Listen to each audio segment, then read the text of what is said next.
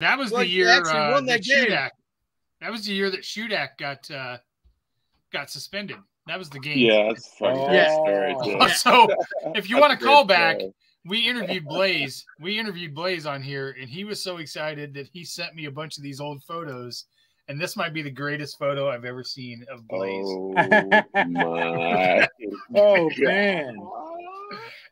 Fucking California dudes are built different, man. What the fuck was he actually sent these to me.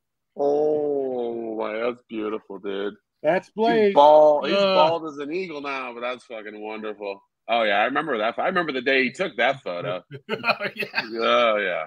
I remember when he came to our like you know, the end of the year awards dinner or something, and he came, and it was like he was going to come here for sure.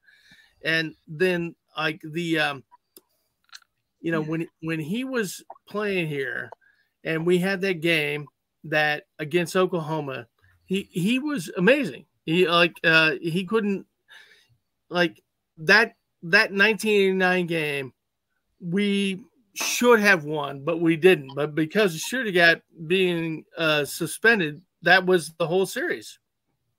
And you guys know, I mean, Mike knows why he got suspended. Right, Mike? Yes. Well, he was kicking into in Norm Anderson's running back group, right? Yeah. Norm. So actually, Coach Walden told us this. Oh, he told you? Yeah. Well, he was kicking it, but Shudak had his family and his priest and his high school coach, and all these people were watching him. And he was kicking where he was normally going to be. No, he did not tell me that.